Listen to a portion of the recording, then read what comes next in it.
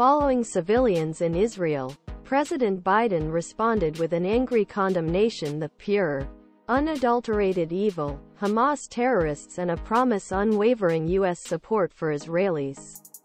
This was a stark reminder of the demands on U.S. leadership in times of worldwide crisis. Meanwhile, on Capitol Hill, warring Republicans were having trouble choosing a speaker. The chaos came more than a week after the same Republicans impeached Rep. Kevin McCarthy. At a time of crisis abroad and unmet responsibilities at home, Republican infighting has kept Congress inactive for a second week.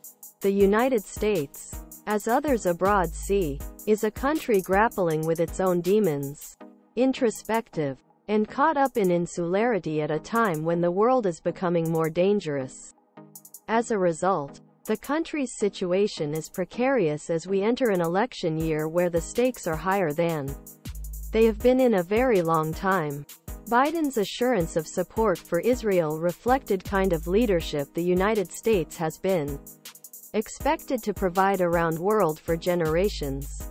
The ongoing turmoil in the House of Representatives is a testament to how badly the Republican Party under former President Donald Trump has changed politics.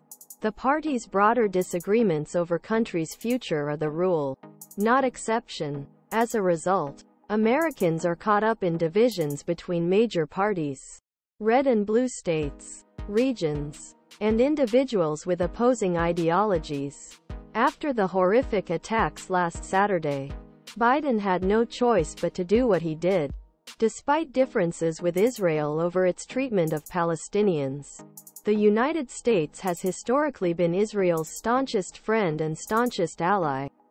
And Israel has been the United States' most important ally in the Middle East. Israel's right-wing government is trying to undermine the country's democracy, and Prime Minister Benjamin Netanyahu's pursuit of such policies has caused a huge public outcry.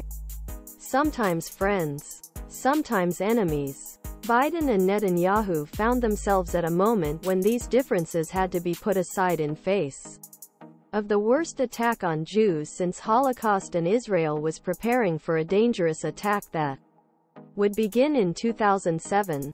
Openly expressed intent to eliminate Hamas as a threat, Biden made clear that the United States will stand with Israel as a bulwark against such horrific acts by Hamas.